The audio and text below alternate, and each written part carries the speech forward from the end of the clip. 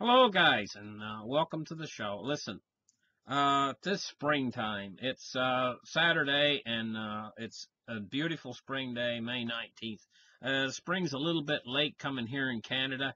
I think it's something to do with global cooling. Forget about global warming. Global warming's a bunch of baloney. If anything, right now we're going through some sort of a solar cycle that's creating a cooling effect. Terrible cooling, and I think it may be affecting the volcanoes or whatever. Something's going on in the earth because we're having a string of volcanoes are going off, the first one and then another, and Yellowstone is becoming more active. The ground is going up. We got to really keep an eye on that. I got a site I go to called Mary Greeley. She is fascinated with Yellowstone, and she really knows her business with that. I don't know if she's a volcanologist or not, but I'm going to tell you what. You get a person that fervently is interested in a subject and studies it. I mean, really sits down and studies it. They don't have to have a degree. They don't have to have a PhD or anything like that. They don't have to be have the sheepskin that they're a volcanologist or whatever. Sometimes they know more than the expert because they have a fascination in the subject and they study it endlessly and they learn more because they really want to learn. Whereas some of these experts, they just sit in class, and they're not really interested, and they just goof off the whole time they're in school, and they get out of school, and sure, they got the paper saying, hey, you know what, you're an expert. The paper says, oh, you're an expert, but that doesn't really mean they're an expert in the subject. Now, this Mary Greeley, she may or may not have a certification as a volcanologist, but she probably knows as much as a lot of these volcanologists know, maybe more than some of them, even if she isn't. So at any rate, because she's fascinated in these volcanoes, she's right in there and she's on top of the story. If anything's going on in Yellowstone, she'll know it. So I use her as my go-to place to see what's happening with Yellowstone. If something's happening with Yellowstone, she is my signal. The miners in the coal mines used to use a canary to signal them if there was gas in the mine because canaries are very sensitive to gas and they would die quicker than she's my canary in the coal mine, so to speak. So anyway, fellas, it's springtime and I'm going to do spring cleaning. Probably be back on again on Wednesday or Thursday because I got a lot of work I'm doing around the house, spring cleaning, sweeping floors and stuff like that. Oh my gosh, it's an awful mess. Over the winter, and I got to clean up the mess, and get things straightened around. It's that time of year. It's spring, Got to try to clean the car out a little bit. It's all full of old hamburger bags and stuff, from Wendy's and stuff like that. Got got to get the garbage bag and go out there and clean them up. It's going to be a bit of work, but I'm going to take a couple days break too because it's springtime and go around and see the country and see some sights and stuff. You guys are great. You're a great audience. A fella could not have a better audience than I got. You know what I mean? And I really enjoy doing these programs for you guys. Uh, I'm going to keep my eye on top of the financial situation while I'm gone. I'm going to keep my eye on top of the news. And listen, I will be back in here if there's a big breakthrough or some sort of big story breaks.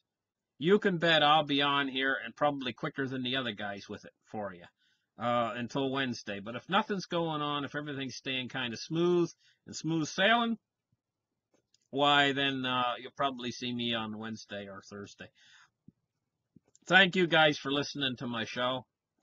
What I want to talk about a little bit is the bond market, just real quick before I head off on this episode.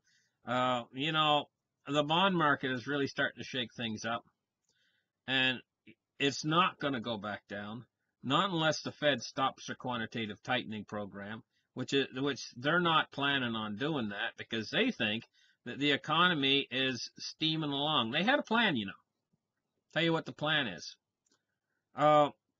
This tax thing. They knew that this was coming, and this tax thing, this corporate buybacks and stuff like that. Just a second here. What we're looking at is tax reforms and stuff like that. They knew that this was going to come along and help offset the bond purchases.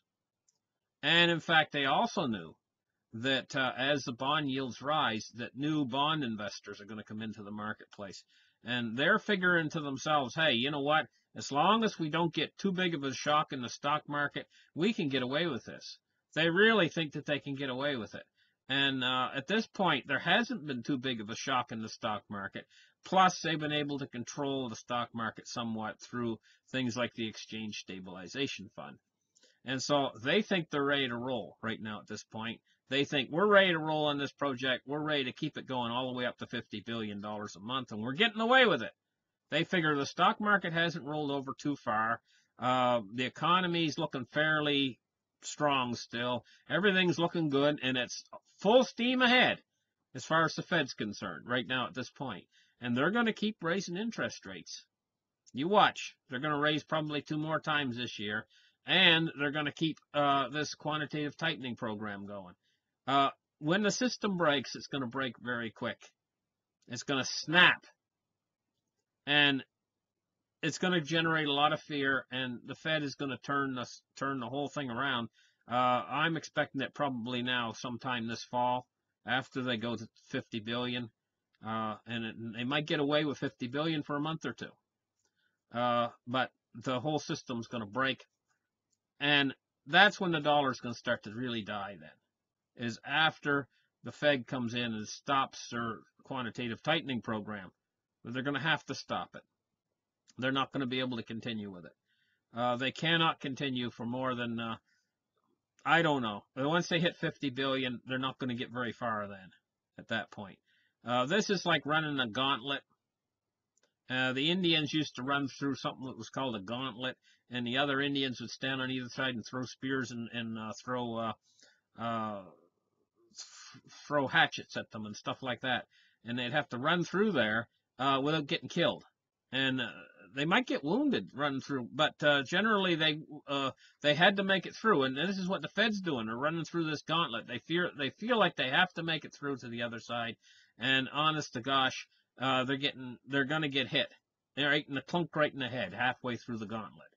This is what's coming. So listen, thank you guys for listening.